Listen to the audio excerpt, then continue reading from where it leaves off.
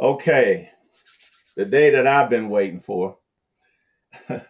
I saw the movie The Black Panther yesterday. It was epic.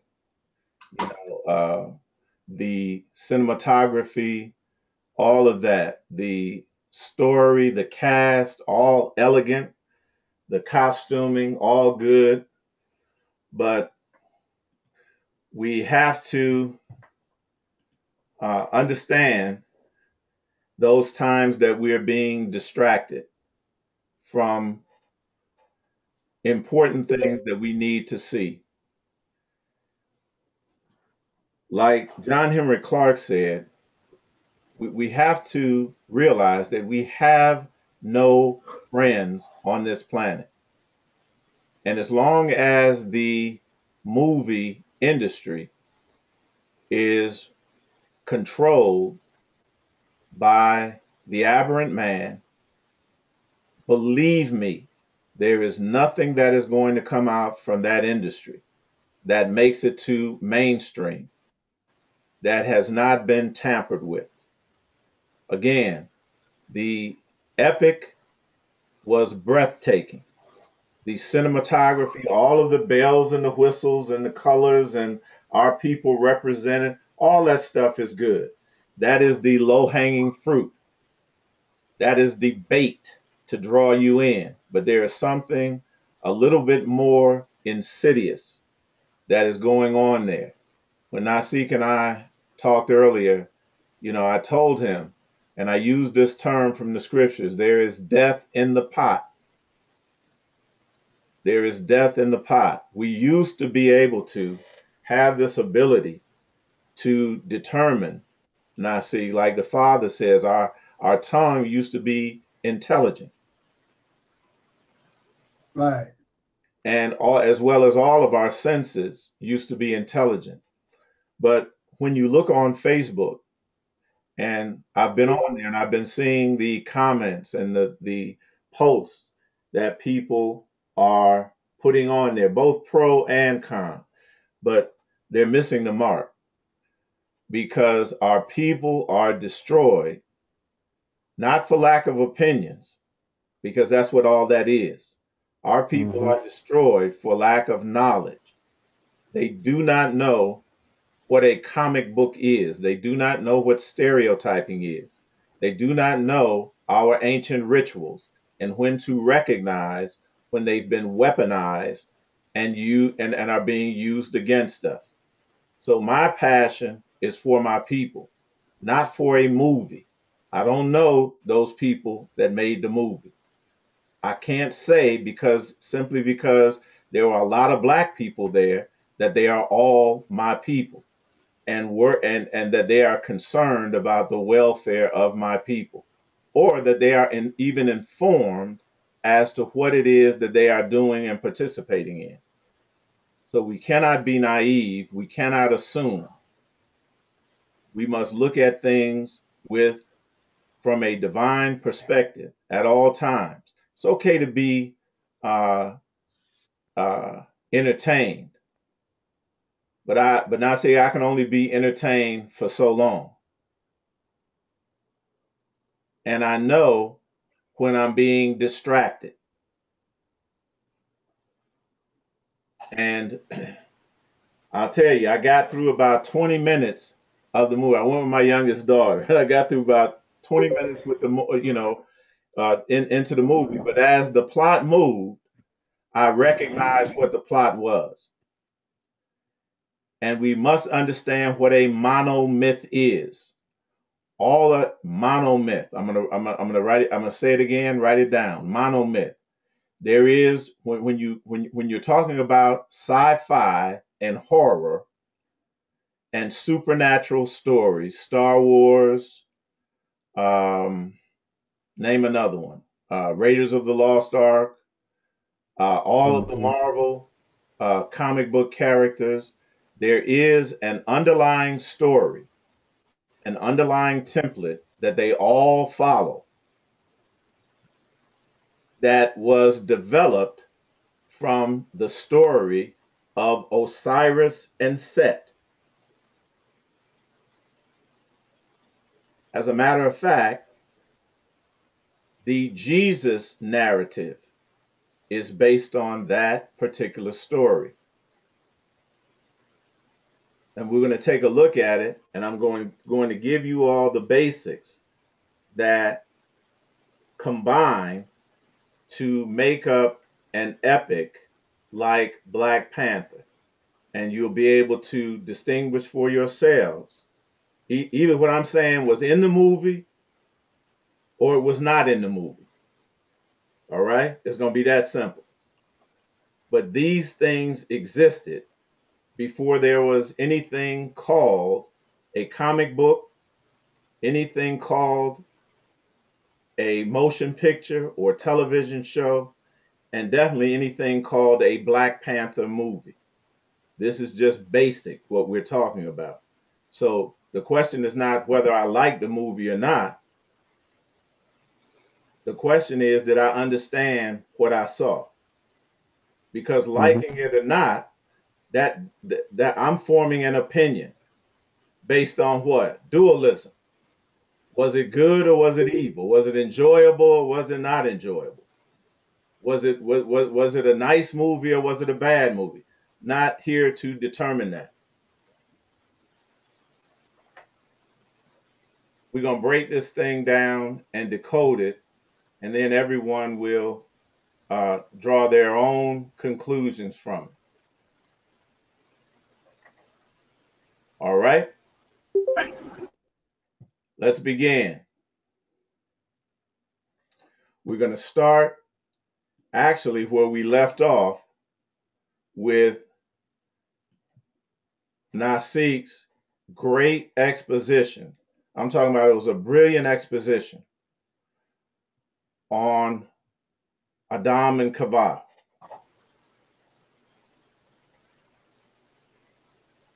And what was brought out, family, was this idea of dualism being represented or being symbolized as the two brothers or two twins, more specifically. And what Nasik told us, and it was a brilliant catch, Nasik, that Cain and Abel, once you understand the context of the language in that narrative, you understand very clearly that Cain and Abel were twins. Exactly like Esau and Jacob. So all through the scriptures, what that does is set the template of these two diverse types that would exist when, until the end, the dualism represents the flaw in humanity. The dualism represents the flaw in humanity. And we understand that the dualism refers directly to two genetic types that are in man, correct? Mm-hmm. And that they are represented by these two terms: dominant traits, types, and behavior, and what? Recessive traits, types, and behavior. So we understand that the narrative of the Bible, as well as the overall narrative of history, especially as it relates to melanated people, is the correction or the healing or the elimination, the eradication of what? The flaw. To where what? Everything becomes one. Everything goes back to a singularity. Everything goes back to holism. Everything goes back to wholeness. All right? This is the monomyth. This is the monomyth. And we're going to see it reflected in the story, the Black Panther, in the Black Panther epic. We got a lot of people complaining on Facebook and social media. Oh, why can't you just let us enjoy the movie? Why can't we just enjoy seeing black people, you understand, in these glorious and elegant positions and as Superman. It's all right if you do that. I enjoyed the movie from that standpoint. But I got another eye that is healthy and that can see. Can't help that. So I can enjoy it for a while. But I also can't help but sing. So this is not reading anything into it. This is actually what it is. And you all will see that all of these movies are based on basic fundamentals that they operate on. So let's go to Genesis, the 25th chapter,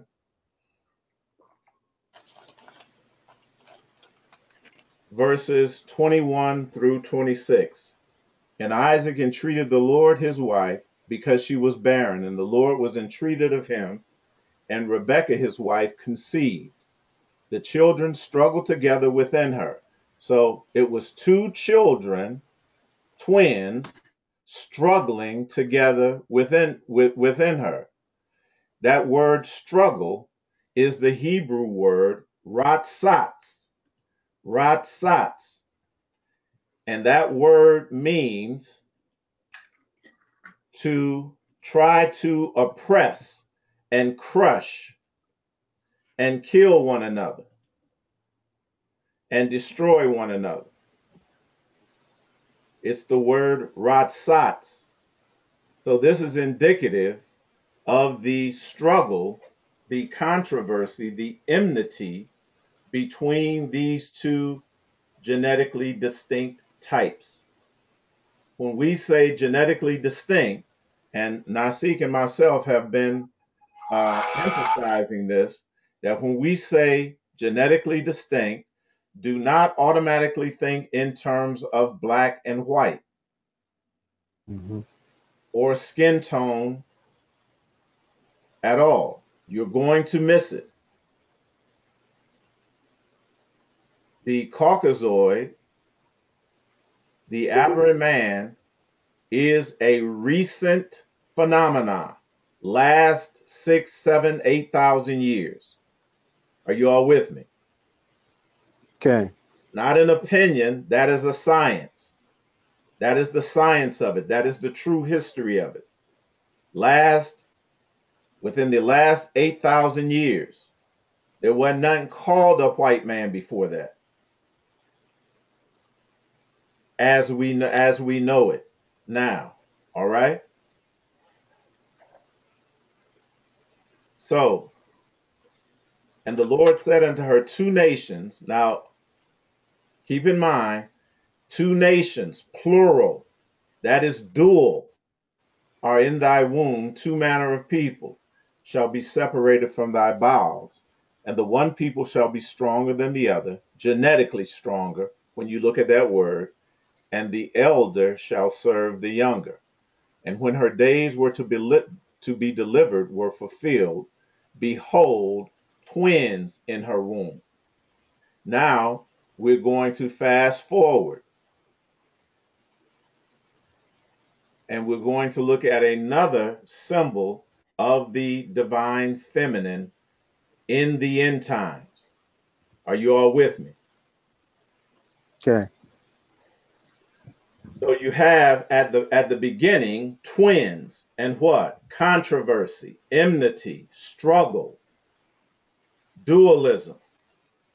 The dynamic what? Interaction and interplay between two diametrically opposed things, two distinct genetic types. We fast forward to Revelation, and there appeared a great wonder in heaven. What? A woman clothed with the sun. Again, a representation of the divine feminine. And the moon under her feet, and upon her head a crown of 12 stars. And she, like Rebekah, being with child, now this time singular, one child, cried, travailing in birth, and pain to be delivered. And there appeared another wonder in heaven, and behold, a great red dragon, having 7 heads and 10 horns, and 7 crowns upon his heads.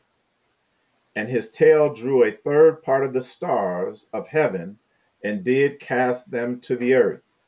And the dragon stood before the woman, which was what? Like Rebekah, ready to be delivered, to devour the child, singular, not twins anymore, but one Mm-hmm. holistic, Mm-hmm. singular child as soon as it was born. And she was Mm-hmm. brought forth, and she brought forth rather a man child who was what? To rule the nations with a rod of iron. And her child was caught up to God and to his throne. We're going to take a look at the only character here that I think is necessary to take a look at when you're talking about the movie The Black Panther. Because, people, this Eric Stevens, Killmonger, represents all of us on this call. Yes. I'm going to say it Absolutely. Absolutely. Yep. again. In every way, Killmonger represents all of us on this call. Mm-hmm. What did the American government recently do? The FBI. They targeted Black identity groups. In other words, groups that would what? Be tracing out their original history. Because, like the Willie Lynch letter says, that they did this reversal mentally, shaved us of our mental what? History. But it said that the mind has a powerful corrective aspect to it. That if it can touch an original historic what? Item, something, that it would automatically reverse what it is that so they've had to outlaw that. They've villainized that. Black identity groups. Am I correct? Everybody know that, right? Okay. Mm-hmm. So we're going to understand that this character Killmonger was the one that was really in touch with what? His true history. Mm-hmm. Demonstrated it throughout the whole movie. A Mm-hmm. keen knowledge and understanding of his history. We in America, we must understand this. We in America are the only ones that can have that genuine perspective of our true entire history, especially Mm-hmm. those of our generations, those of us on this call. We were represented in the movie by the villain. Always you're going to be represented by the villain, as the villain. But he was Mm-hmm. actually the hero of the movie, or he could have been. Right. All right. Once we take a look at stereotyping, all of this thing is going to make sense. So here is the uh,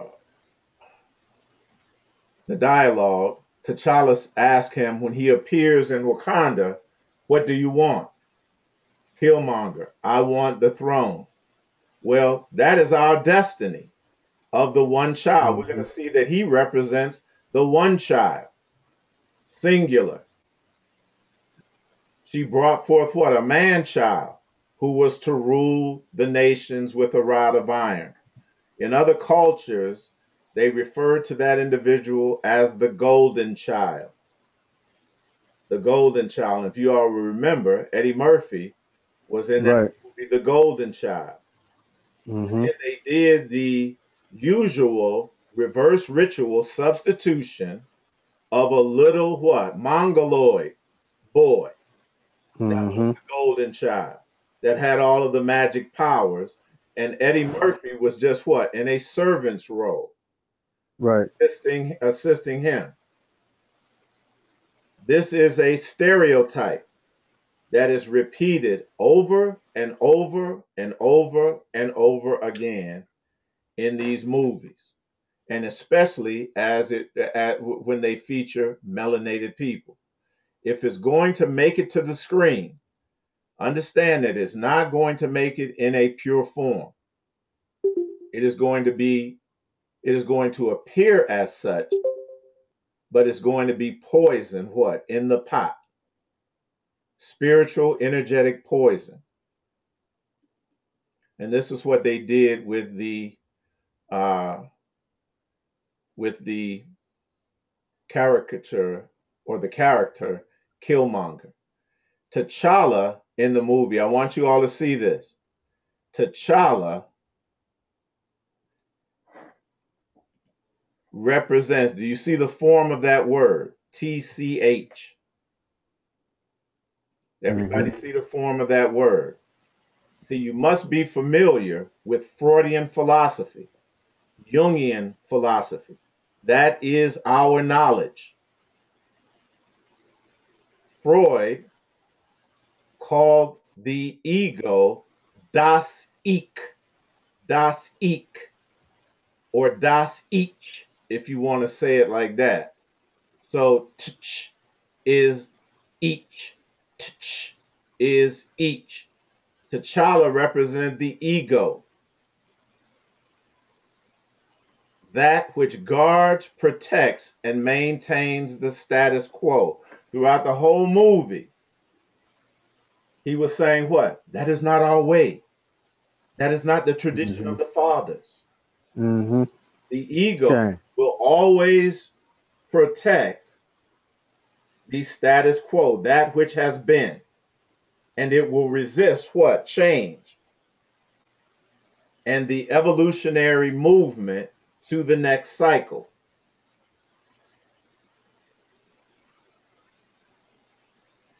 Eric Stevens, ES,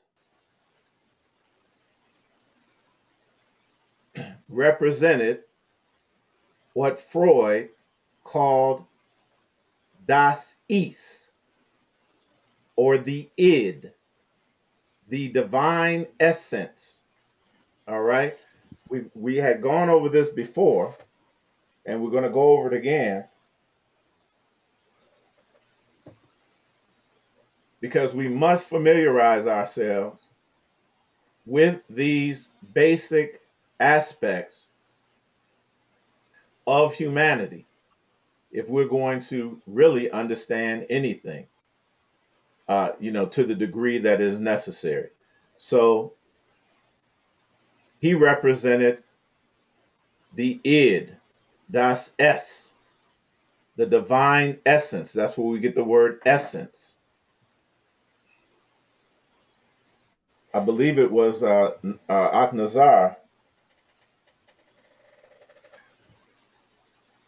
said that when you look at these movies, you got to look at for the things, family, that you don't see.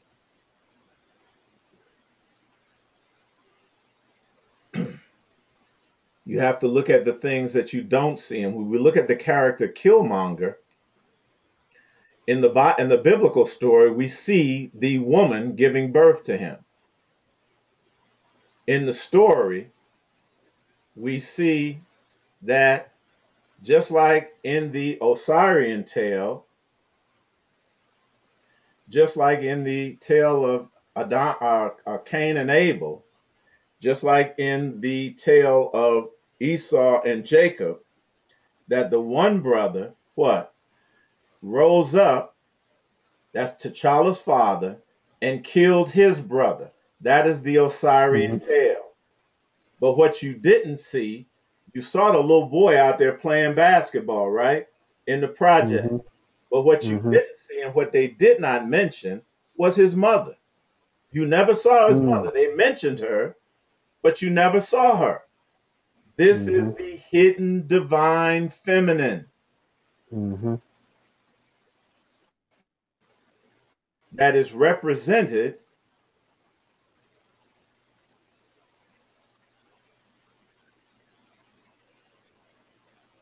in his name. Killmonger,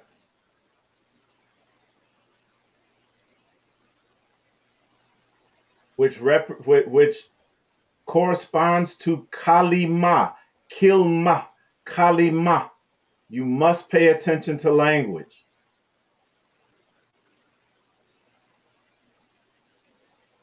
And then the word at the end, N-G-E-R, Niger or nigger, meaning black. Y'all got to see that. Mm-hmm. When you do the etymology, or you look at the definition of monger, they're going to give you fishmonger, right? They're going to give you the word fishmonger, one that sells fishes, right? The fish refers to what? The noon, the divine feminine, the yoni, that what? Gives birth to the male child. Everybody with me? Yeah. Mm-hmm. All right. Another thing that the people that have not been on this call will totally miss is the scarification on Right. Killmonger's body. We've already gone Mm-hmm. through that. Now, see, he represents the healed man, the Mm-hmm. whole man, Uh-huh. the one that through extension of this ancient ritual, corrective and healing ritual of scarification, ritual scarification, and again, the actual real time ritual that our parents went through when they were scarified and branded, that was an alchemical process. See, people are trying to understand and decode this movie, but they don't have the tools. Killmonger represents us. Mm-hmm. Let me ask y'all, are we showing the benefits of that repaired recessive trait?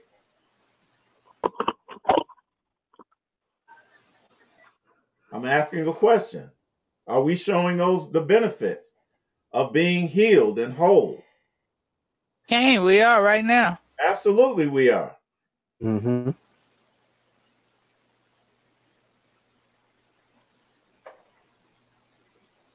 But those individuals that do not have this knowledge, this complete, full, and accurate history of our people, ain't no way now see that they can make these connections. There's no way. Absolutely not. This thing just appears on the screen. They look at it, and I saw one comment said, well, and I guess this was supposed to be a conscious comment. Well, who taught him to hate his skin? Okay, yeah, you completely missing it, right? Completely missing it. He don't hate his skin. He hates the flaw and understands that the skin, being the largest pigmented organ, that Mm-hmm. is where the ritual had to be performed. And it Mm-hmm. had to be performed, people, in real time. Right. We are the beneficiaries of that. Because now, family, we can what? Activate that melanin to the fullest extent of the power that is innate in that. Makes sense. Okay. Okay, so Killmonger, this is actually what they were saying, that he was born of what? The divine feminine. You never saw his mother. She was the hidden divine feminine, just like they hide it in the scriptures, just like the patriarchal society keeps it hidden in all talk of things what? So-called sacred and holy. Oh, he said that? Yeah, he's watching. All right. So this is a result. Killmonger represented the result of the holistic birth, or the birth of the Oh, holistic healed child in Revelations 12. Couldn't be clearer. And on his body, he showed the evidence of that. And he said, and this talks about the uniqueness of the individuals that have come out of this experience in the Americas. He explained that, look, each of these marks stands for a person that I've killed to get to this throne, to get back home.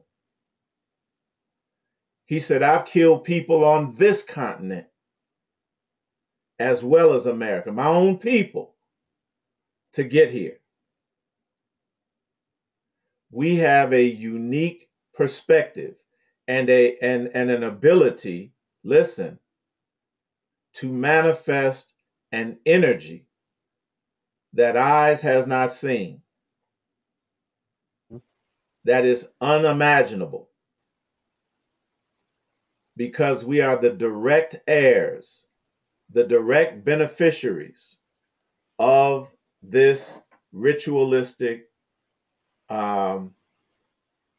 this real-time ritual that was performed on our behalf by our beloved ancestors.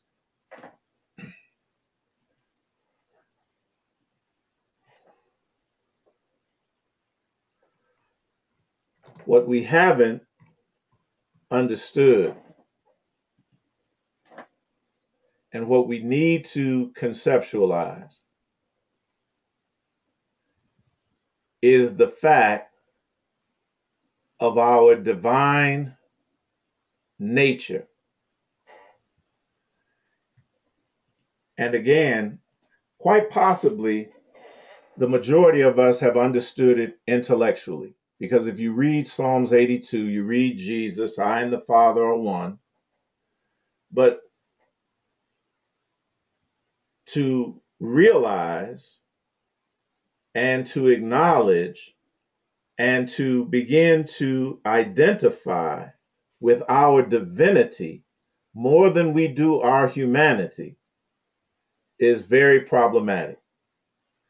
And it's because of our entrainment.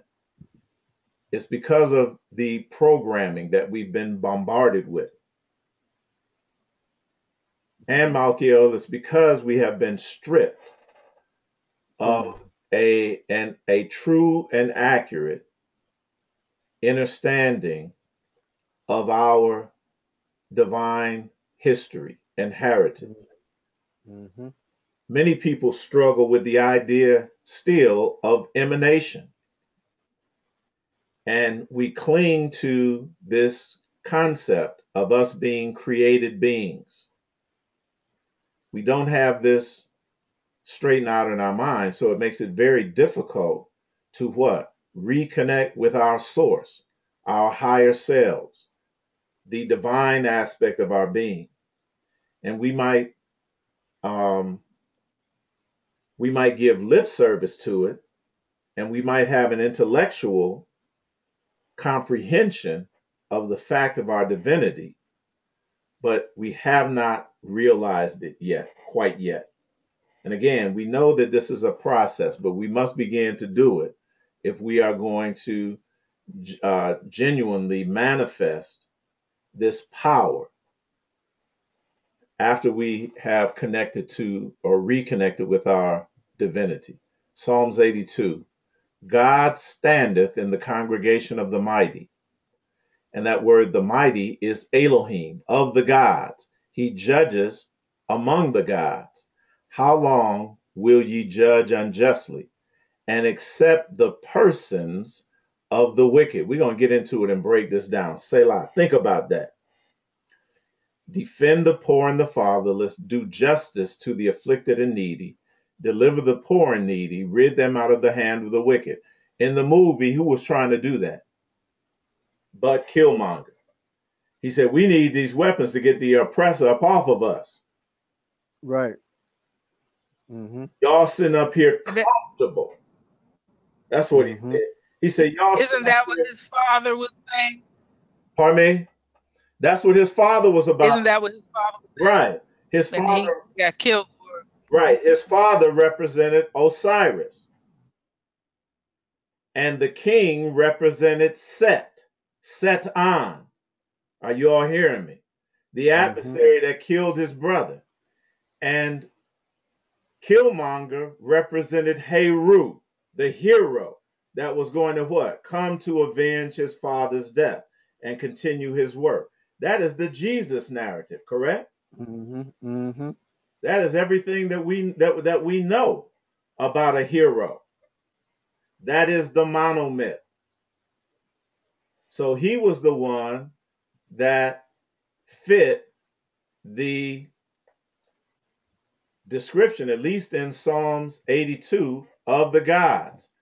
And I loved it when he was like, y'all sitting up here comfortable, sitting on all this power, that if you release it to the world, our people could be what? Free, liberate. Free. They Yes. don't need no defender. They can defend Mm-hmm. themselves. Mm-hmm. So this was the thing, people. This was the ritual that they were putting forth to us. And we're going to get into understanding what stereotyping in this ritual is. See, we must know ourselves. We must know ourselves and our true history before we know anything else.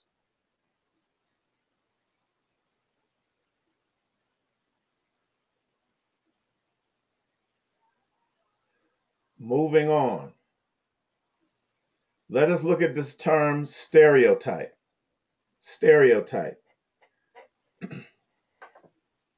Because this is a foundational concept to imagery, to images.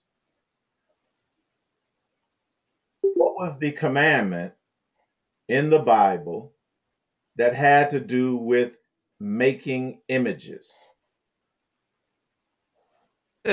Is that the third commandment? I am the Lord thy Yah. Thou shalt not have any graven, any images before me. We're getting Or ready to that talk part about of it. these images that were specifically talked about. This is stereotyping. This is stereotyping. Are you all with me? Cain. Okay. So, a stereotype is a method of printing from a plate.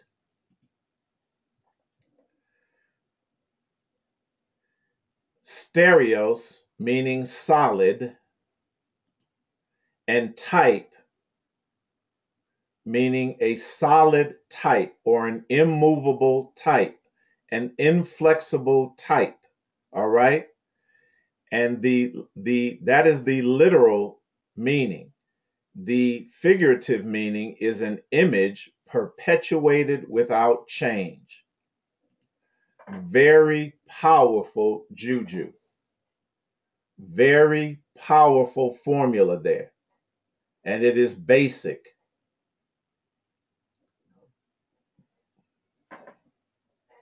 Let me ask you all that have grown up in my generation, have you noticed in terms of television, print media, and motion pictures, etc., that we play certain types? Mm-hmm. All right? Absolutely. The females, y'all either play Jezebel or the mammy. Hmm.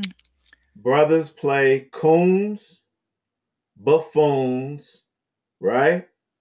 The comic, Pimps. the comic relief, pimps, always Gangsters. scared. There are definitely, and we'll go into those basic types at another date, but we can all agree that these things are perpetuated without change. This term was first recorded in 1850. Got to pay attention to these dates. What happened 14 years later? 1864. The The, free Emancipation there you go. Proclamation. There you go. There you go. But you know what? I had a question about that. That was a proclamation, and you hear proclamations all the time. It was not put into law, It right? wasn't law. Wasn't law. We remained the same. We just went from an Mm, agrarian society where we worked on a plantation to a industrial society when where we worked in a plant. We went from the plantation to a plant. Mm-hmm. Or factory. Absolutely. So in 1850, it was from a verb sense. Now went from a noun sense to a verb sense, meaning preconceived and oversimplified notion of characteristics typical of a person or group. That came about in 1922.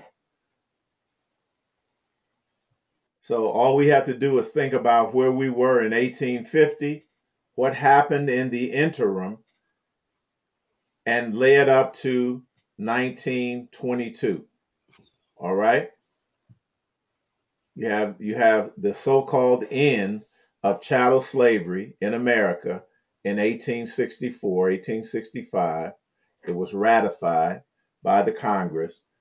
Then you have Reconstruction, and then 1922 puts us right into the Jim Crow period, correct? Okay. Something conformed to a fixed or general pattern. See, that is what the ego wants to do, right? It wants to Mm-hmm. maintain what? The status quo, the fixed pattern. Don't want to change. Don't ever want to change. Don't ever want to adapt. Just keep things Mm-hmm. what? Mm-hmm. Into the status quo. The word type is the word symbol or emblem. And you all remember we went over Psalm 74 where it talked about we see not our sign, we see not our symbol. That is because these things were changed for a very specific purpose to keep us what? Locked into a particular cycle or a particular pattern or a particular type. Everybody with me? Is it making sense? At least. Okay. All Yes. right.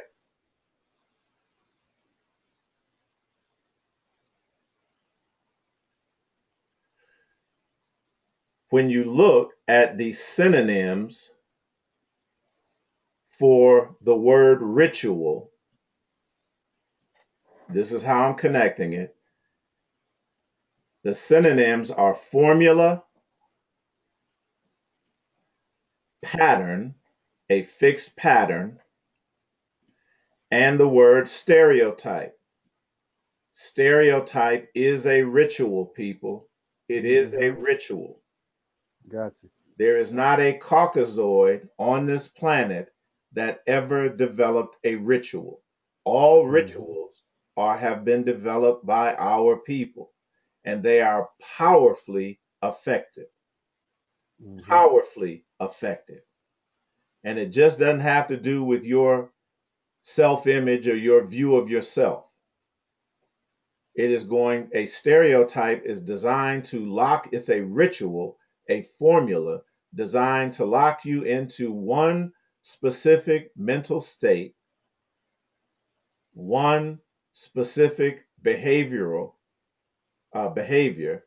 and one specific behavioral pattern where you will what? Never rise up, never Right. produce one thing. And since since the beginning of imaging, especially on the part of the Caucasoid, I'm saying specifically on this part, we were stereotyped. We were Mm-hmm. stereotyped. When they invented the camera, the first thing they did was focus on the divine feminine, the melanated feminine, our mothers and daughters, and lock them into a specific pattern. Mm-hmm. This is powerful medicine, as our North American forefathers would say. Powerful juju. Eitai Uh-huh. could also be said that the Willie Lynch process is part of that. Oh yeah, that was the whole ritual, right? That was the whole Mm-hmm. ritual. Remember that Mm-hmm. our forefathers went through, Mm-hmm. and it was based what on our knowledge of ritual scarification and Yes. it was based on that cultural ritual. So yeah, exactly correct. So all of this stuff ties in to what we've already learned. Now we get into hypnosis. All right. And I'll just tell you that a theater is the perfect place to put you in a hypnotic state. You go to if you went to a practitioner, they would dim the lights, all right, Mm-hmm. Mm-hmm. and they use sound and light to hypnotize you, all right, to put you in what is called a subjective state, to subliminally what? Preach into your subconscious. And the subconscious is the id. It is the id. And we're going to see this ritual, what they did in the movie with Killmonger, that symbol, whether you know it or not, that symbol, you're familiar with it. I have a question. Okay, go right ahead. Shalom. Shalom. Wouldn't that also, shalom, this is Yitziba. Wouldn't that also be like a connection with Henrietta Lacks, the African woman whose cells that they continuously use, cancer cells? That's correct. They've been using since the 1950s. Yes, it would be indirectly connected to that, but yes, definitely connected to it. Definitely connected to it. Just Because they have her listed as having immortalized cells. They call her, and then she has an immortalized cell line. that's correct. That's correct.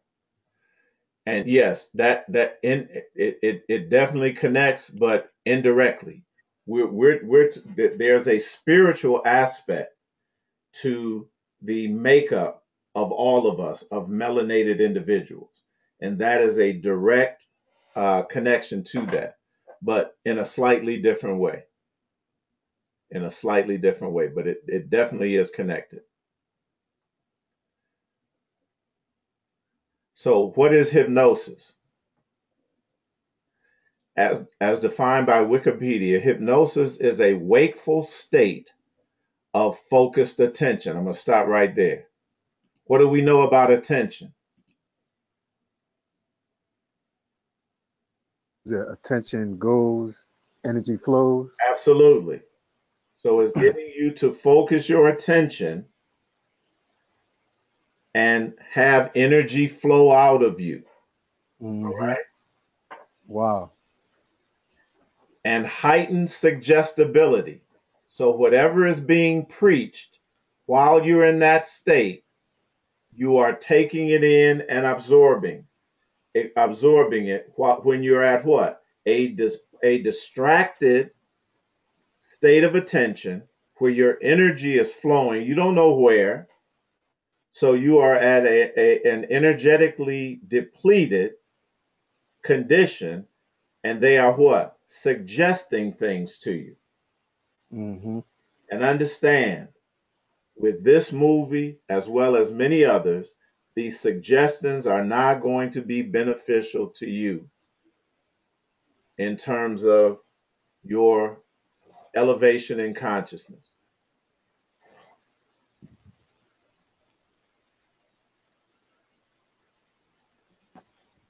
a wakeful state of focused attention and heightened suggestibility with a diminished peripheral awareness.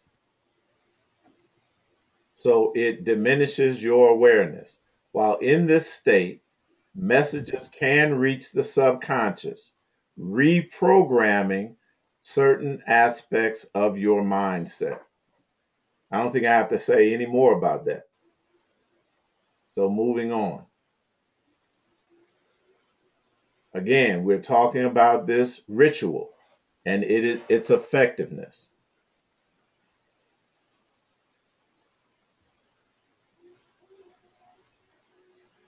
There is a new technology.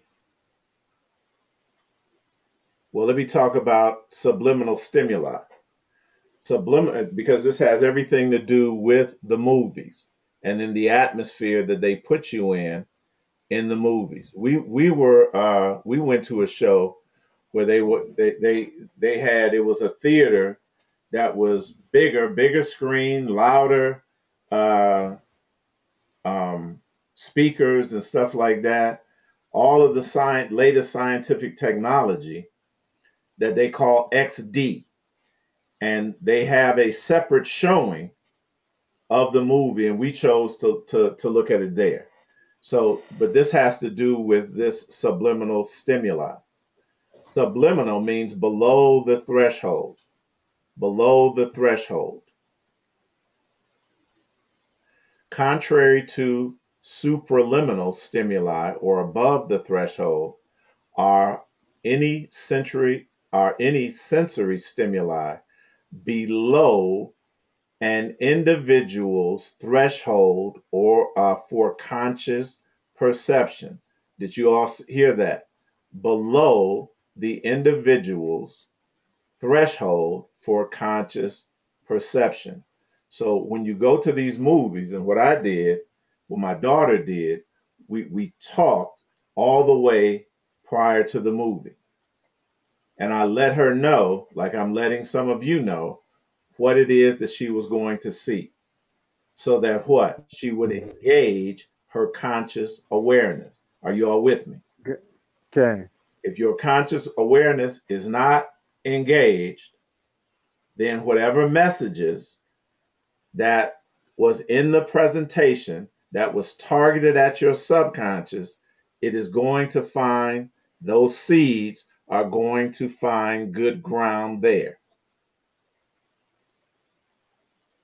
This is not simply about entertainment and what you like or what you don't like. This is about science, and it is about our alchemical science being what? Turned around and used against us. There's no excuse. I mean, we have this knowledge. There's no excuse for us to what? Ignore this and continue to suffer at the hands of people that mean us no good. Right. So these are sensory stimuli that are below an individual's threshold for conscious perception. A recent review of functional magnetic resonance imaging, fMRI, suggests studies show that subliminal stimuli activate specific regions of the brain despite participants being unaware. Don't matter if you know that you're unaware now, it's happening. Because what? They've observed people's, they've done this imaging, show people these images or this film or these symbols, and they know directly what regions of the brain they affect. You all hear me? I can tell. Yes, sir. Yeah, I'm definitely clear, because that you sharing that put me straight in the mind of the cell phone. That's correct. Because there was a 60-minute piece, and they had actual coders who went to school to learn the functioning of the brain to write specific code to stimuli the brain using apps on the cell phone. That's correct. We better know it. We better Mm-hmm. know it. And Mm-hmm. I'm not advocating not using cell phones. Right. Right. I'm not advocating not going to movies. Right. Go to movies armed with your power and your awareness. Yes. We're supposed to be decoding these things. Yes. Visual stimuli may be quickly flashed before an individual can process them, or flashed and then masked, thereby interrupting the process. Audio stimuli may be played below audible volumes or masked by other stimuli. Understand this and know it. This is what they're doing. This is exactly what they're doing. There is a new technique called neurocinema. It's a new filmmaking process. I'm going to say that again. Mm-hmm. Neurocinema is a new filmmaking process that studies a viewer's sensory motor, cognitive, and affective response to what? Film stimuli. Don't matter if it's Black Panther. It don't Right. matter if it's something that they packaged and wrapped up in a package that is attractive to you. It is still at its essence film stimuli. Mm-hmm. Researchers use technologies such as, again, functional magnetic resonance imaging, fMRI, to measure changes in activity in parts of the brain, EEG to measure activity in specific region spectra of brain response, and or sensors to measure changes in one's what? Brain. Physiological state, heart rate, respiratory rate, galvanic skin response. Why you think are they measuring it in your skin? Black folks, melanated people, you Largest melanated organ. men and women, because Mm-hmm. that is the largest organ on Largest your organ. body, Mm-hmm. and they are targeting melanin. They told you during the film, the little science girl, his sister, when the white boy asked about the trains, the Right. going through, and she said they run on melanin, they run on Mm-hmm. vibrantium, which is melanin, Melanin. Yes. and they said, and she said, but the train they will go too fast, so we have to affect it with what? Sound. Mm-hmm. Just told the dude the secret Mm-hmm. to what? Adversely affecting melanin or vibrantium. Just told a CIA agent that. Just came out of my. I was like, oh man, they are really working this Right. to learn exactly what scenes excite or disinterest a viewer. You don't think that they did that to create this excitement for Black Panther, as they did the trailer, that they had people sitting in a room wired up, Black folks, Mm-hmm. to know exactly what would get you excited about this film? We better grow up. We better grow up. The game is chess, not checkers. Come on, Eitai. A lot of us are interested in just being entertained. Tang. Yes. This is high science going on here, and this is our science what? Being turned back around on us, used as what? A reverse ritual. Social engineering is a discipline of social science that refers to efforts to influence particular attitudes and social behaviors on a large scale, whether by governments, media, or private groups in order to produce a desired characteristic in whom? A target population. Keep thinking that it's just a film to be enjoyed if you want to. These sciences and technologies are all present in the producing of a film or filmmaking. Ignore it if you want to, but these are the facts. These are the facts. And if it's killing your entertainment buzz, so be it. Right. So be it. I'm going to inform my people. I'm going to inform my people as to what's been going on so they can forearm themselves.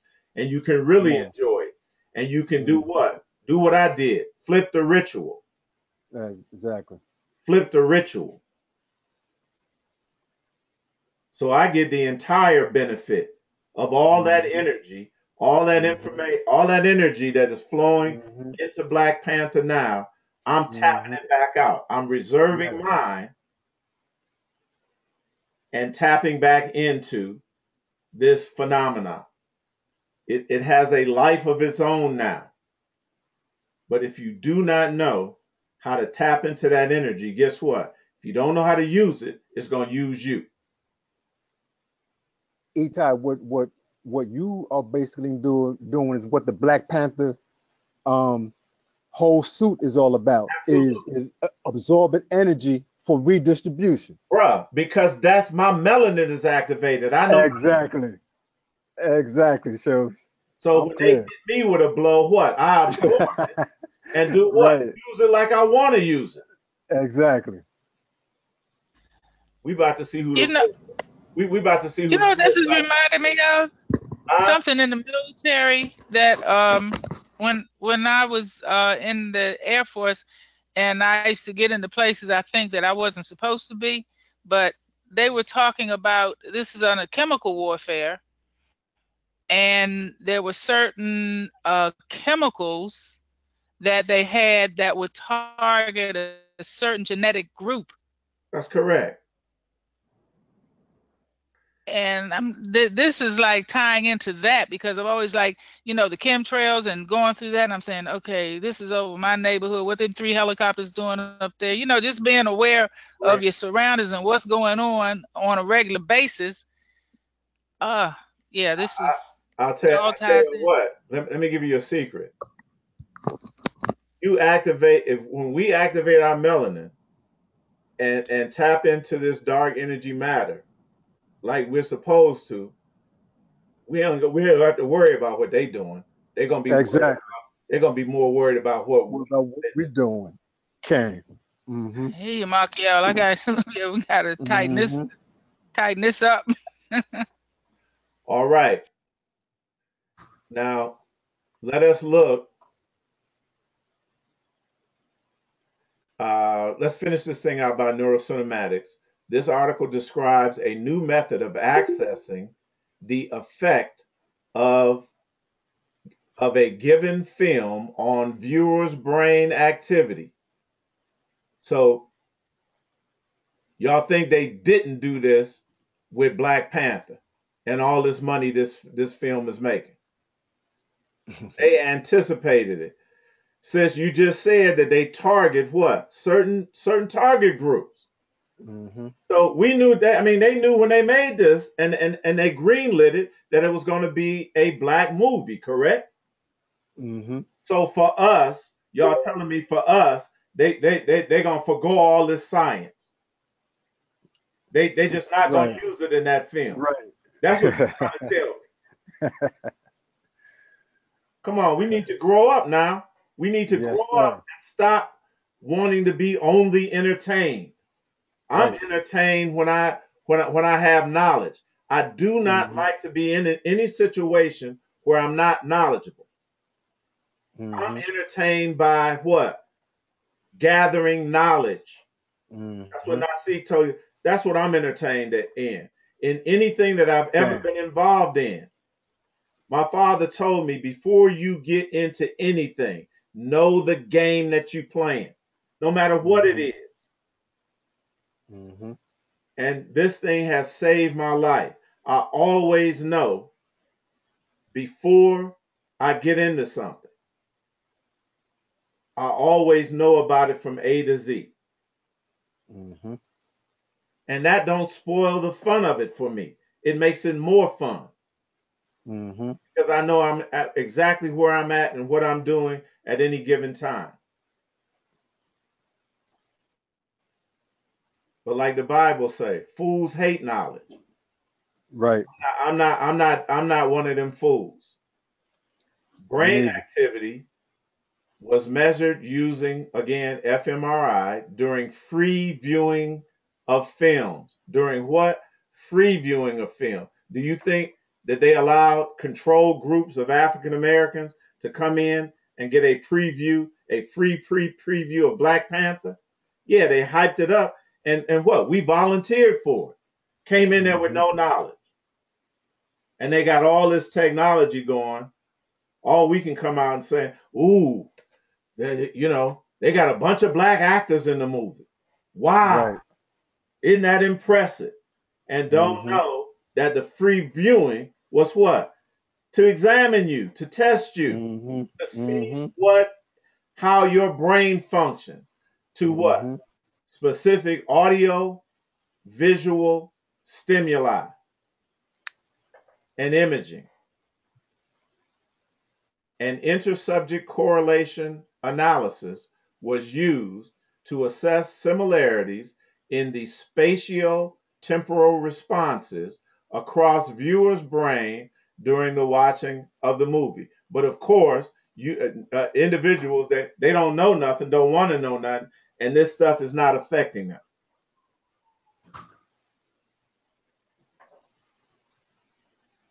Our results demonstrate that some films can exert considerable control over what? Brain activity and eye movements.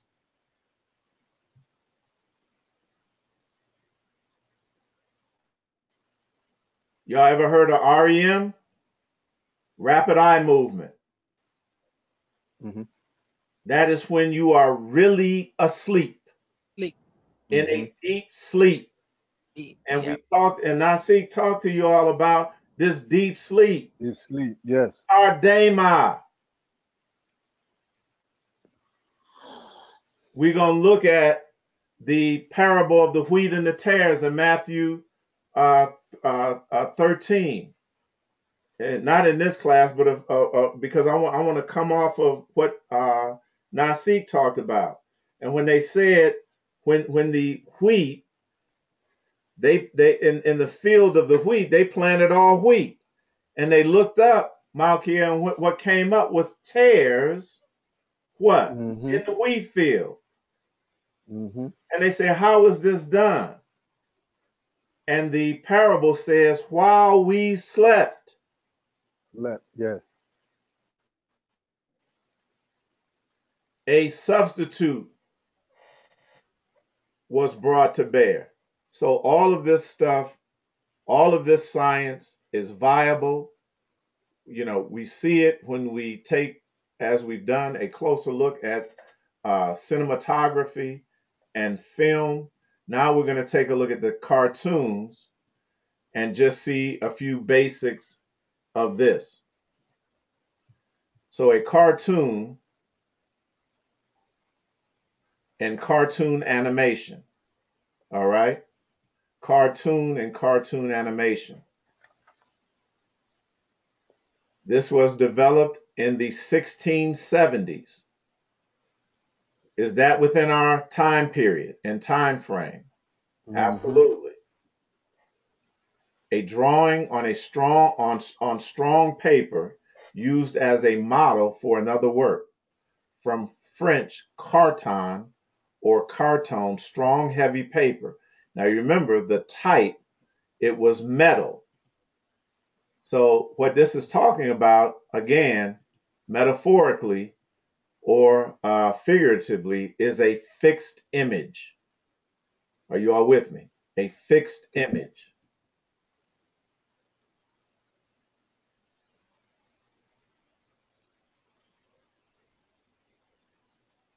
moving forward.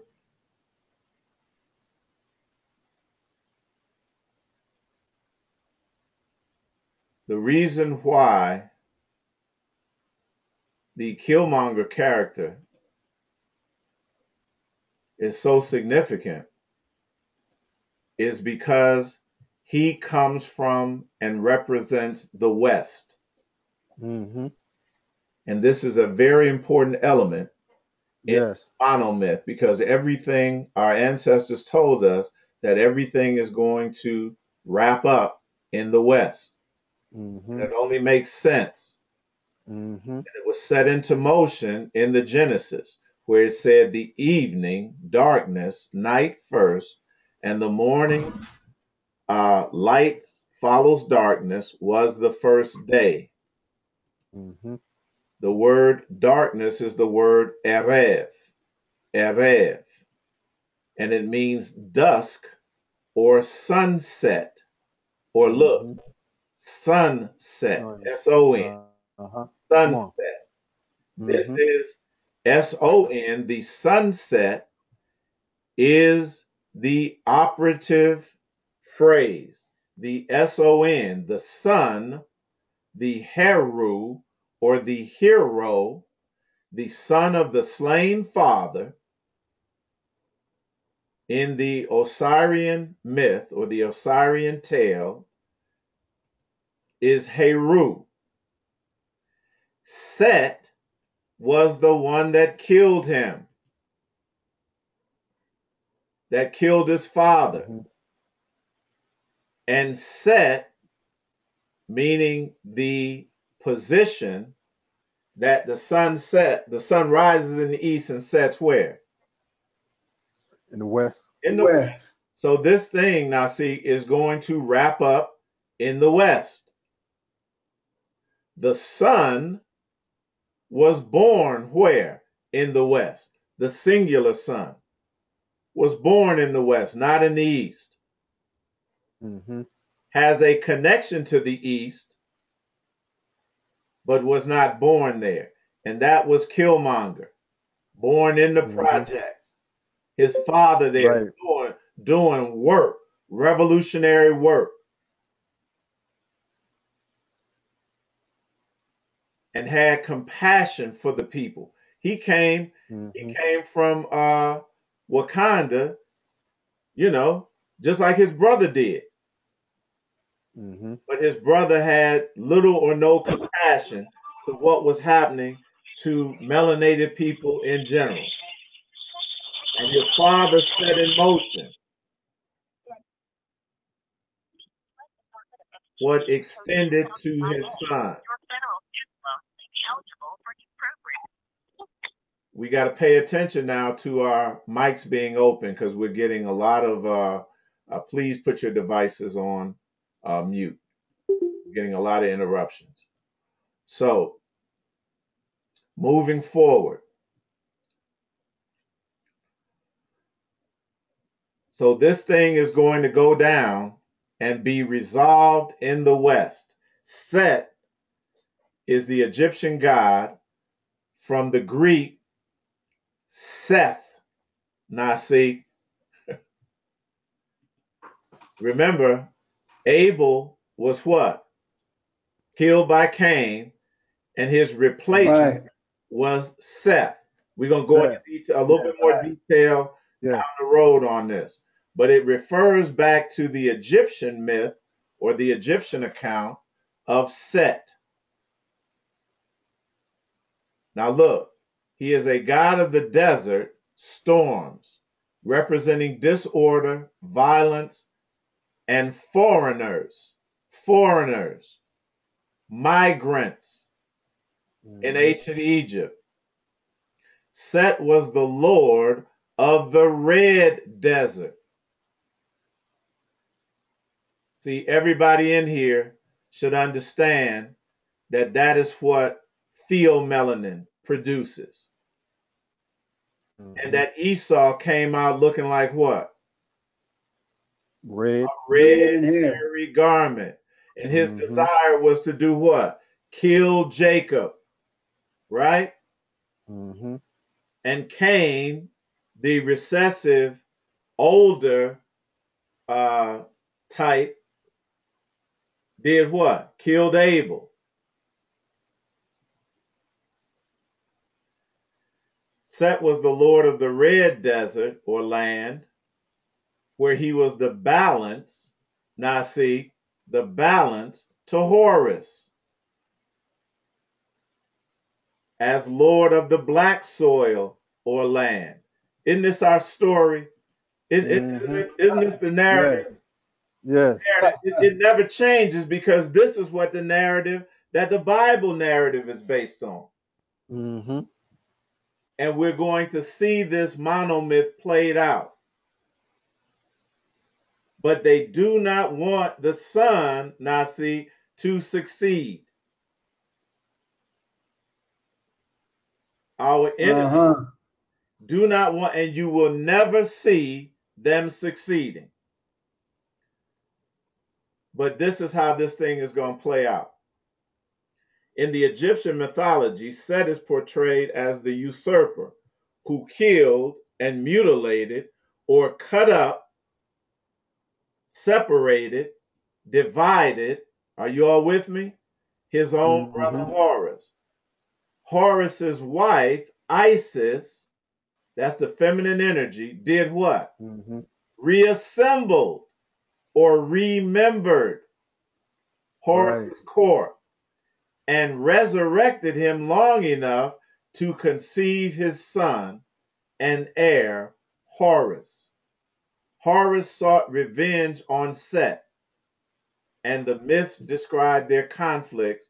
Now, see, just like the Bible described these conflicts between these brothers and offspring. You with me? Yeah, Eitai, there's another story about that where the mother, I think her name was Semiramis, she was the one that reassembled the hunter, Nimrod. Right. That is, it's the same story. Same story, right. That's the Chaldean myth, which transferred from Kemet to Chaldea to Babylon. And this is the land of Shinar, all right? Tower of Babel, all of that extends from there. And the story of Eber, where that begins, right? So all of this connects. We've been talking about all of this, and we're familiar with all of this. We just have to sharpen our ability and improve our ability to recognize this, and we're doing that when we see it. But this is the same, but we saw it in Black Panther. That's the point. Right. We saw it, but did we recognize it? This is what this is about. So Horus, or Heru, the son, which corresponds to whom? Killmonger, represents the ancient prototype of the hero. But why they got him as a villain in this film? We have to understand the science of reverse rituals. What they're trying to do is to put in our consciousness. Don't even bother to what? Don't even bother to activate that melanin. Don't even bother to rise in consciousness. You're not going to win. We're going to kill you in the end. We're going to defeat you in the end. You're with me. So we must have this in mind when we're thinking, when we're looking at that movie. We must have it not in mind, but in the forefront of our awareness. So Heru is represented in the book of the Revelation as this individual whose what? Face shineth like the sun. Anytime we see that term, they're talking about Heru, the hero. And Heru, in fact, is sometimes translated as face rather than distant one. And his face was what? Visualized as the face of the sun. So when we see that in the scriptures, we should know automatically that it is talking about Haru. Haru.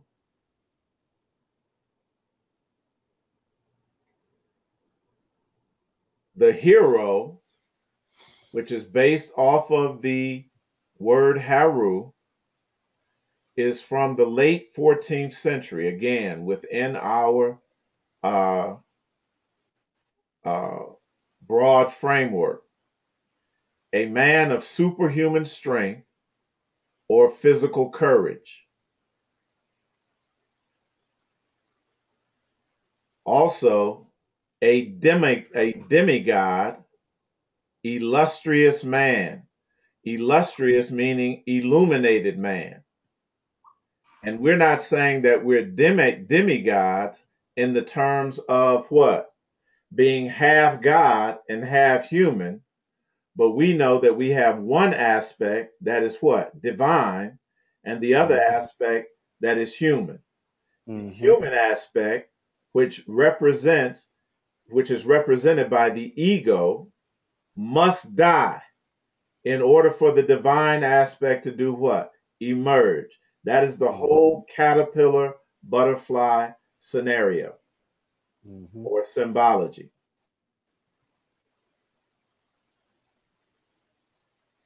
But this demigod is the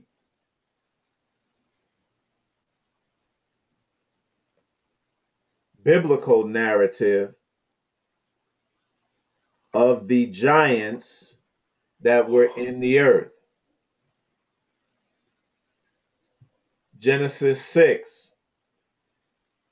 And many times we read this with not the full understanding of what is being talked about here.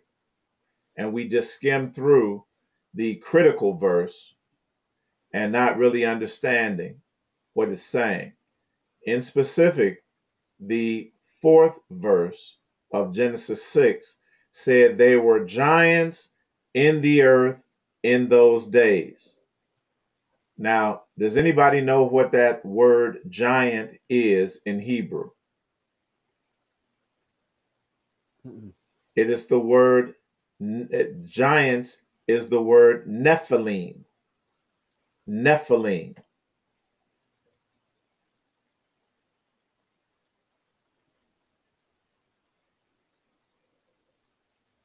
And it is referring to those who descended or fell or emanated family into the earth realm,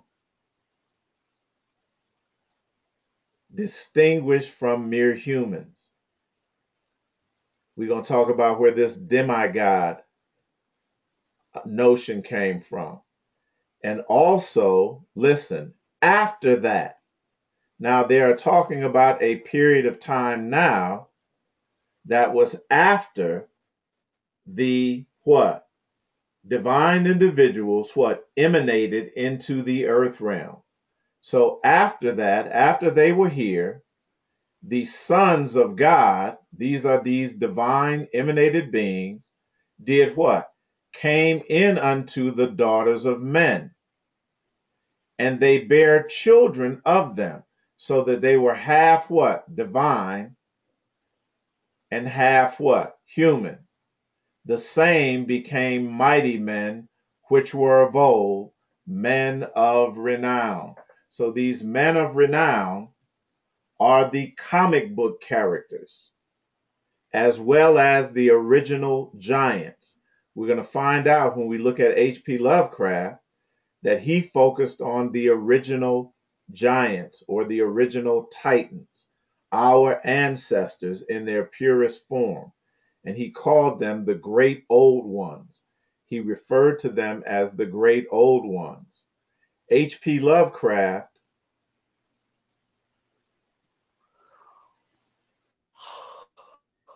is the individual that set the parameters for every scientific look. he set the general themes for every scientific or superhero, sci-fi or superhero tale or epic that would be. And they are religiously followed to the letter. So if you're going to understand Black Panther or any of the other Marvel characters in the Marvel mythology, you must understand H.P. Lovecraft and what he set into place. The themes included forbidden knowledge, forbidden, dark, or esoterically veiled knowledge. That was not only Wakanda, but it was vibrantium.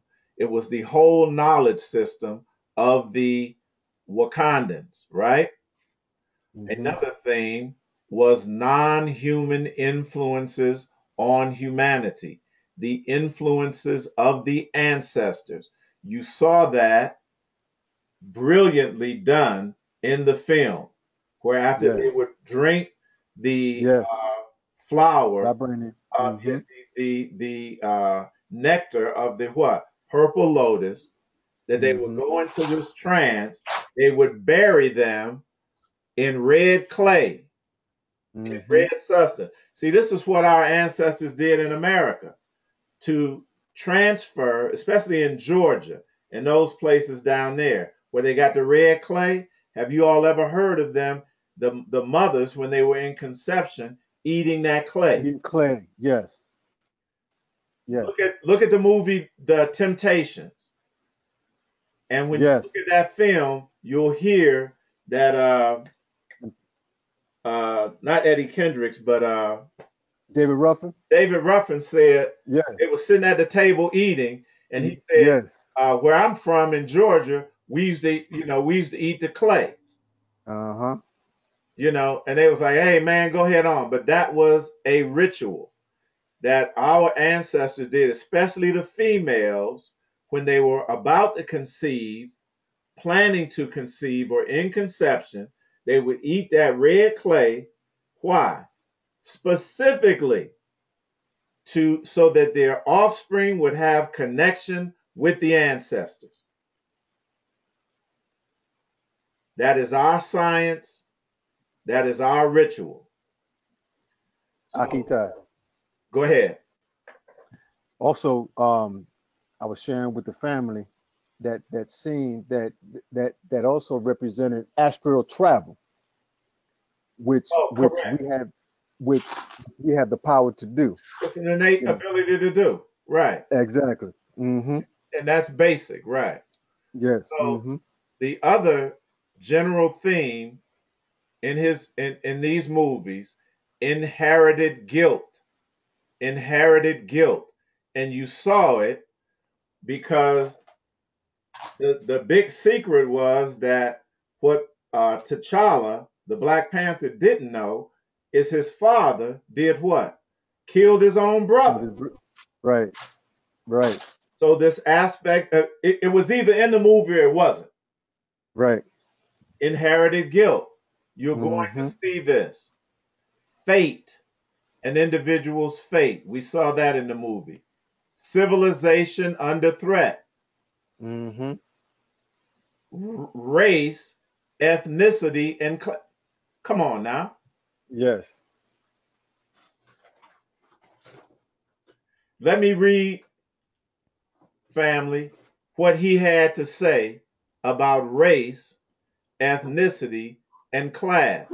See, people, they on Facebook talking about y'all putting all this deep stuff into it. It's already in it. I'm just recognizing what is in it. Right, right. My vision is not blurry. Yes. I can see these. I can't help but see them. Race is the most controversial aspect of Lovecraft's legacy, expressed in many disparaging remarks against the various Anglo-Saxon races and cultures in his work. Non-Anglo-Saxon races and cultures in his work. You think that was not present in Black Panther? It definitely was. Yes. As he grew older, his original Anglo-Saxon racial worldview rather softened into classism and elitism.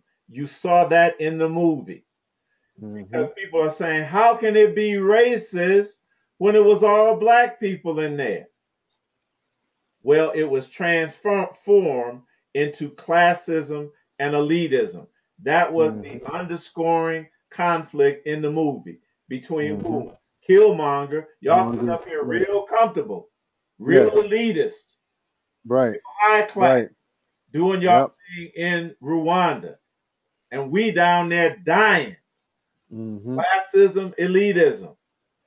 See, we got to wake up now, which regarded the superior race to include all those self-ennobled through what? High culture. So y'all know what Wakanda represented.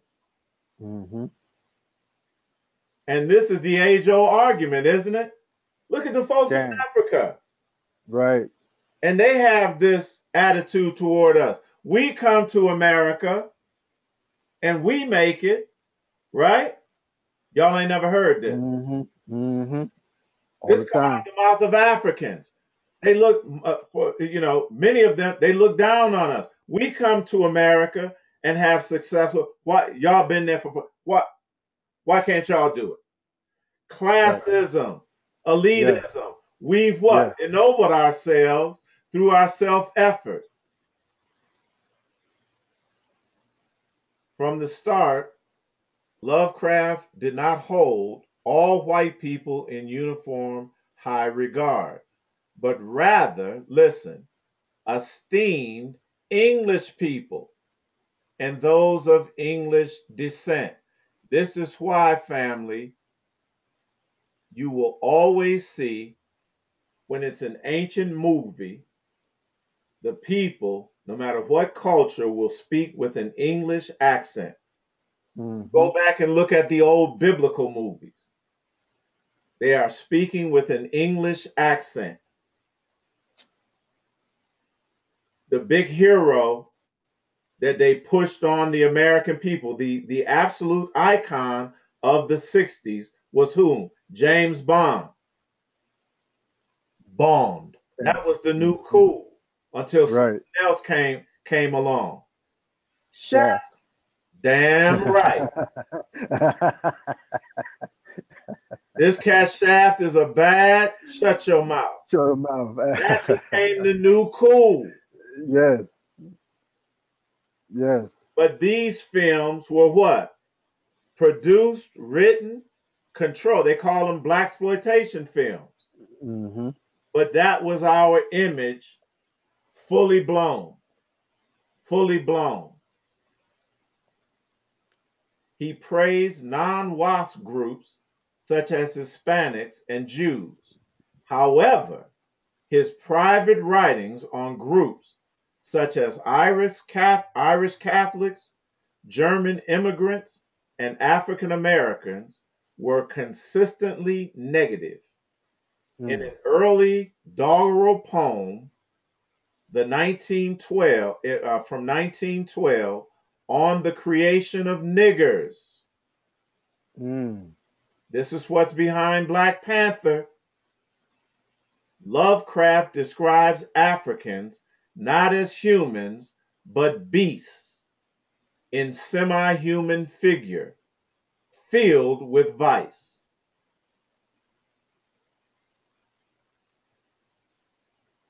While his racist perspective is undeniable, many critics argue this is irrelevant to the compelling mythos of his philosophical world. And this is what most black people are saying on social media. Oh, y'all bringing all this stuff out is irrelevant. It was a beautiful film. It's uplifting black people. Is it really? In what way? And just showing us dressed up in nice costumes and flipping around on stage? Or is it the subtext to it that you are completely missing? Mm-hmm. We're looking at the subtext. Also, religion is another thing. One of the, and when we saw all of that in there,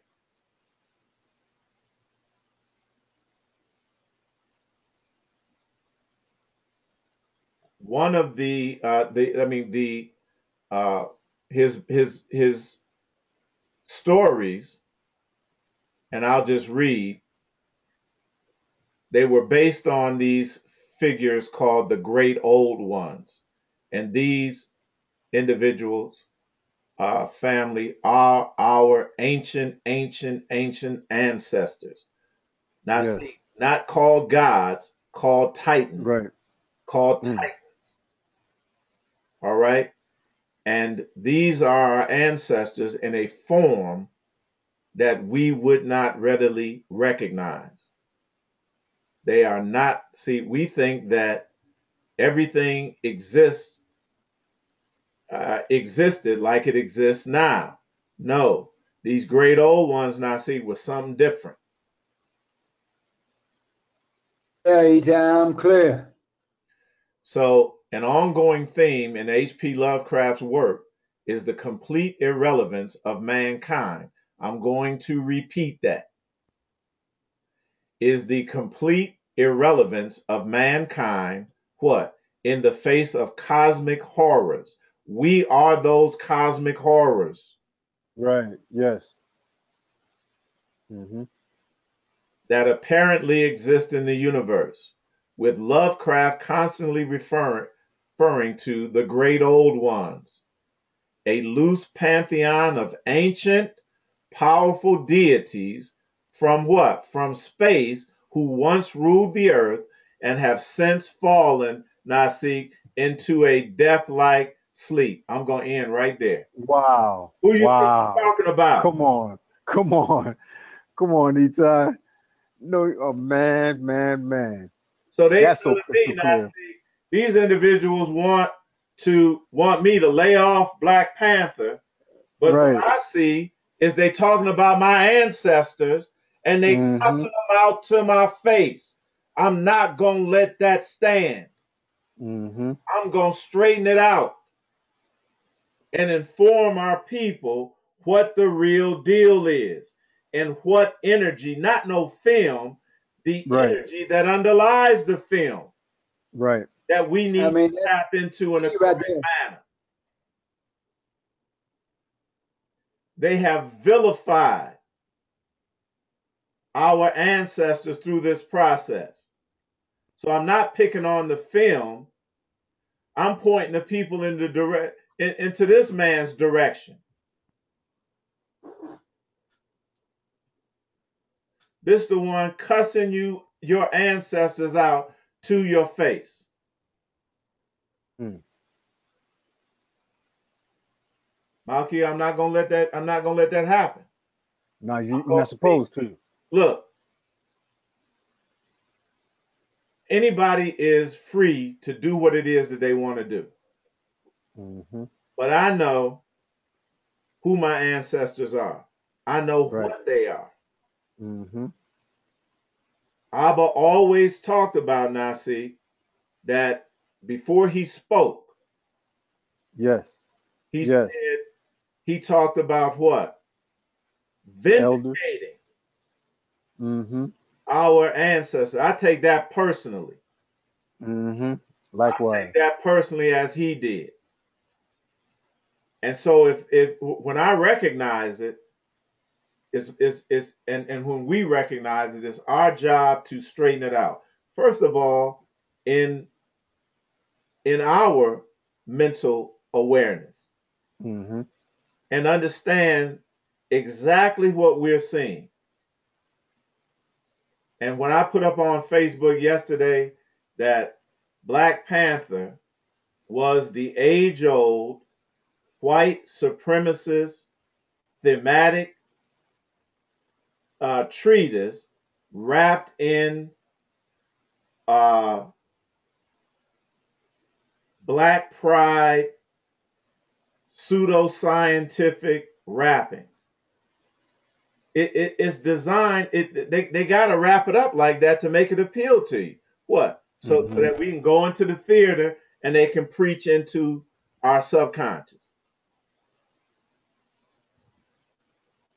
So all of these characters, the Hulk, Spider-Man, you name it, they are based on our ancestors. When our ancient ancestors what? Ruled this planet. Mm-hmm. And so when we recognize this, family, it is very easy to decode these films and to translate them into their proper conception, and then tap into that energy that is in there. The vast majority of the people, and I'll say this, that when you go to see it and you do not have this mental awareness and mental conception, they are tapping into you and misappropriating and innervating your energy. They are misappropriating it, just like you went in there and offered your neck to a vampire. They are stealing energy from you and reprogramming you, or keeping you on this, locking you rather tighter into the program that you're already locked into. So we can't have that. We can't have that. Again, tremendously good presentation in terms of the cinematography, in terms of the positive images that they put ourselves in, that were what? Consistent with our heritage and our history. But again, now see, I'm not gonna let that fool me. No, we can't allow that to happen. So with that, I'm going to end this particular portion here. We'll readdress some of these things as necessary, but that's the basic science, behind cartoons and moving pictures and images. Later on, we're going to get into The Birth of the Nation and certain other films where they've taken this underlying theme of the great old ones, our ancestors, and they've worked a ritual. It happens consistently. It happens all the time in the world of Hollywood and movie making and filmmaking, and even the things that are on television. So we must uh, uh, raise our awareness to this, and do what it takes, to be that vibrantium, and absorb the energy, absorb the blow, and redirect that energy for our benefit. So with that, I'm going to say wholeness and end right here.